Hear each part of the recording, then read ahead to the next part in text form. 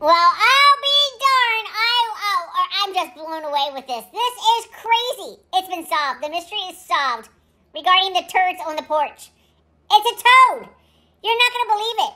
Mama got a couple messages about it and from some of you guys viewers and Miss Ann, and so she had to Google it. She's Googling toad poop.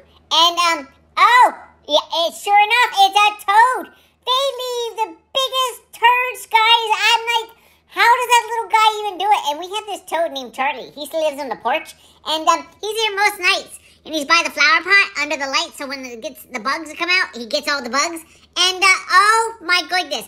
Google it, folks. But if you don't want to Google it, look down in the comment section, because we're going to put a picture. But yeah, it's a toad.